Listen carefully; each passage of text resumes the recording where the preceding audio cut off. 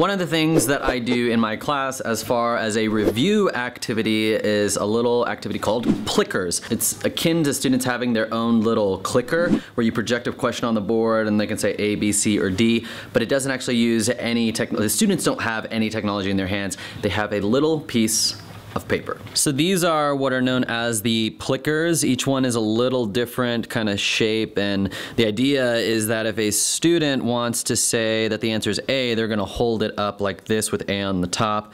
If they think the answer is B, they're going to hold it like that, C, and so forth. And the good thing about this is students can't really see what the other people are holding up because these don't look like the actual letter, and so they're not actually just putting the letter up that they see everybody else putting up, so you get a little bit more accurate data. And you can assign these, this is number one, you can assign these to students so that way after you scan them you can see all the results that student number 1 had put, all the results that student number 2 had put, and student number 3. Plickers comes with an app, and you don't have to put the questions in on the app, you can just do it on the computer, but then you can queue them up for your actual class. I like to start with a simple, fun question that students can answer. It says, what do you normally eat for breakfast? When I click on that, it will actually project the question up on the board. And so I can read it, and I can tell the students, all right, go ahead and pick the one that you want. I tell the students to hold it up based on the answer that they have, and then when I'm ready to scan, I'll just come back to the app, I'll click the little camera button, and it can actually read all of their answers, even pretty far away. And seeing if it's right or wrong, this question doesn't have a right or wrong answer. Of course, souls is probably the correct answer for what you eat for breakfast. But since there's no right or wrong answer, it doesn't show up as green or red. If I click on stop, now I can actually see the data of who answered what. We've got a lot of soul eaters, and what's really cool is if I hit show graph, it'll actually show how many people answered each one of these questions, and everyone can actually see that. And then a lot of times I'll be like, okay, so we've got some people answered A, some people answered D. Who answered D?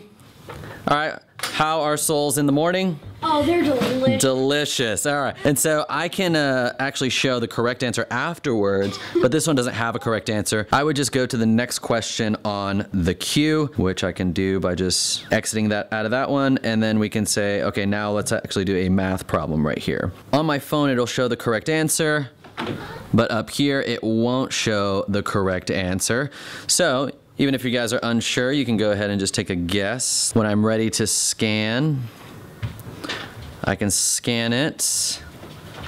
Move your fingers so that way it doesn't cover up. There we go. They don't actually have the names assigned to them. This is just the random ones from my class, and these are students that came in to help me during lunch. All right, and so I can hit stop. And then I can see all the different answers right here and how many people got it right and how many people got it wrong. And if I want to show just the graph, I can click show graph just like I did on the last one.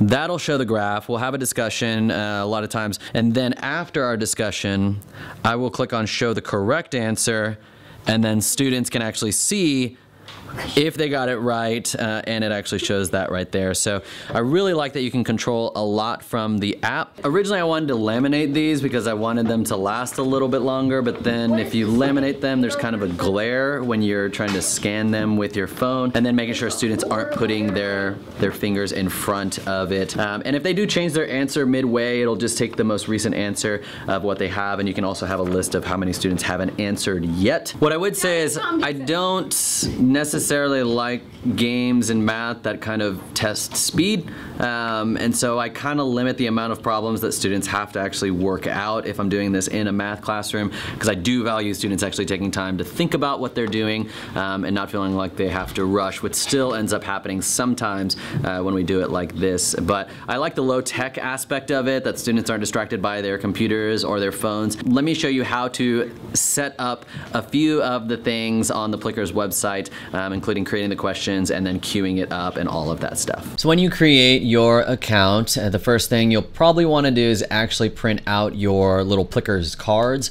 You can just click on your name after you've created your account, and then it says get Plickers cards right there, and then you can get large font, expanded, all different types, and then get them printed out. I believe you can even maybe get some pre-made ones ordered and then just sent to you, and they take up half a sheet, so you can print out however many you need. After you do that, you want want to set up your class, you can say new class, you can say AP Biology, create a class, and add your students, Jeff, Steve, Karen, Tom.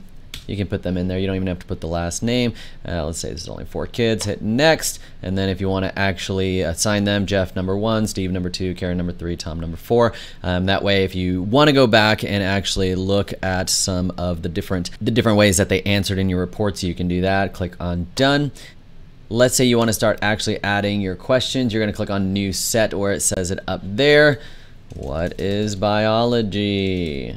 And you can say which one is the correct one if there is a correct one. If there is no correct one, it's just going to be a survey. And so most will probably be graded. And then you can just add a new question. If you want to include a math question, what I usually do is I'll do the math question on a different website that's easier to do, and then I'll just insert that as an image. If maybe I take a screenshot, you can also set these as true or false. Is biology fun? True. And so after you do that, biology test review, change the name up there. After you do that, you just go on home. You can look at your library. You can see I've got biology test review. You can click on that little arrow. And if you want to add this to any of your classes, click on add to queue and add to AP biology. Then when you open up Plickers, you will see all of your classes there once you actually sign in and make sure you're using the same username and everything. You click on the class and you can see the questions that you have on your queue. So up next is biology test review. Once I'm ready, I need to go back to now playing on the screen, and it's basically gonna wait for whatever I'm gonna do on my phone. If I just click on what is biology right there, the question shows up, and then I can do the way I showed you in the video prior. So let me know if you plan on trying this and if you have any questions about it. I'll also link to a couple of videos in the description on setting it up, as I did this one kind of fast, but hopefully this will be a fun review activity for you and your students. If you'd like to stay in the loop with any upcoming videos, be sure to subscribe. I help teachers do innovative work in the classroom. I'm Thom Gibson. Thanks so much for watching, and hopefully I'll see you in the next one.